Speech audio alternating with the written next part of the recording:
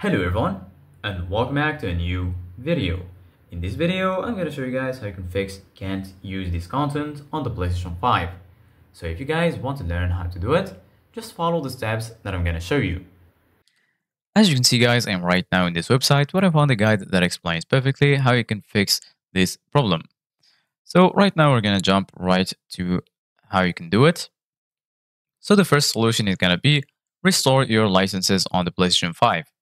Learning how to restore licenses is helpful when fixing the PlayStation 5. Can't use this content error. Restoring licenses syncs the game library information with that on the PlayStation server. This confirms access to the game by verifying your digital certificates and authentication to use digital content on your console. Here are the steps for restoring licenses on the PlayStation 5. Step 1. Go to the settings. Step 2. Select users and accounts.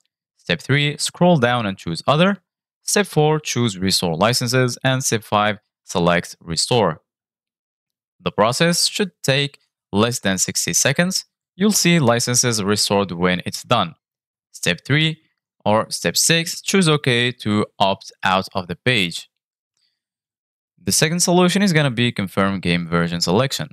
Checking the game version can help you see if necessary updates are available. This will allow you to confirm whether or not you have the license for the game you are trying to access on your PlayStation 5. These are the steps to confirm the game version on the PlayStation 5. Step 1. Press the options button on the DualSense controller.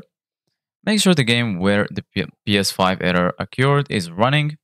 Step 2. Scroll over to information. Step 3. Check version. All critical game information such as last updates, size, parental controls, and download status is displayed.